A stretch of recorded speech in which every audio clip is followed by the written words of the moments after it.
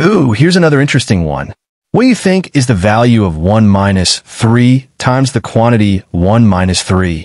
It looks tiny, but this is exactly the kind of problem that tricks people who rush. Here's the path many people take. They do 1 minus 3 and get negative 2.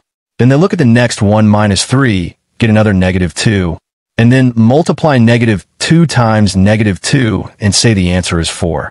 Feels quick, but that is not correct. Let's slow down and do it properly.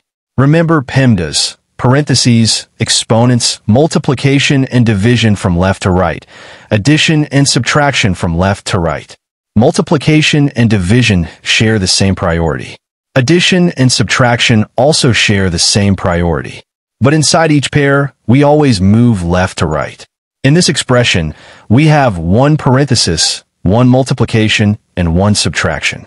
And anytime a number touches a parenthesis, that means multiplication, even when the sign isn't written. So step by step, first, we handle the parenthesis. 1 minus 3 equals negative 2. Now the expression becomes 1 minus 3 times negative 2. Next, we compare multiplication and subtraction. In PEMDAS, multiplication comes before subtraction, so we multiply first. Negative 3 times negative 2 gives positive 6. Now we finish it off.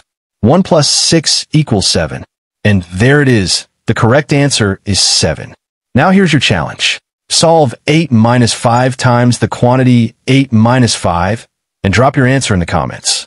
If you enjoyed this explanation, don't forget to like, share, and subscribe. And thank you so much for watching. And here's the last secret. When you slow down for the parenthesis first, the whole expression feels way easier.